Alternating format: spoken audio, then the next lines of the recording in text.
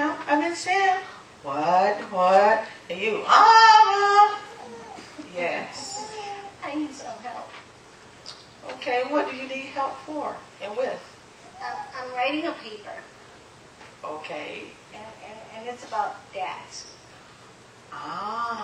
Okay. All right. Well, this is what I got so far.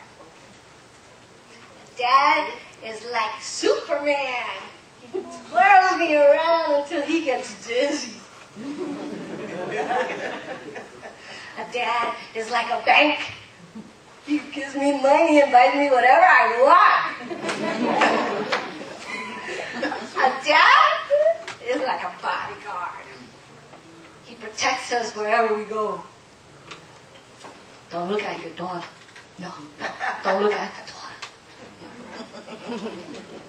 A dad can be like King Kong sometimes.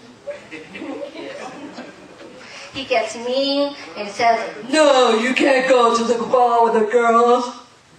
And then when I misbehave, he takes my phone and my laptop away. Sometimes he could be like ice cream. Leave him out of the fridge for a little bit, and then he melts. Yeah. So when he's angry, and you just gotta wait for the anger to go down, and then you get really close to him and say, "Daddy, I love you." Okay. All right. Well, I tell you what. Let's see what the Bible says. Oh, hold on. Let me get a pen.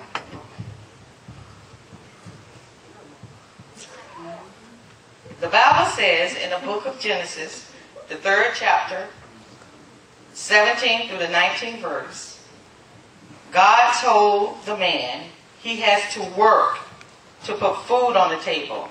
That makes him a provider. Good, because I'm hungry. Okay, you'll take care of that. In the book of Proverbs, the 13th chapter, the 22nd verse says, a good man leaves an inheritance for his children. Lord, give him long life and bless him with good health so I can have a good bank. I need money. In Jesus' name. In Ephesians, the book of Ephesians says in the 6th chapter, the 1st verse through and 3, and Colossians, the 3rd chapter, 20 and 21, says, if you want to live a happy, long life, you must honor and obey your parents, even when he puts his foot down. Even when he puts his foot down? Yes, when he put his foot down and you don't like it. Okay. Happy Father's Day.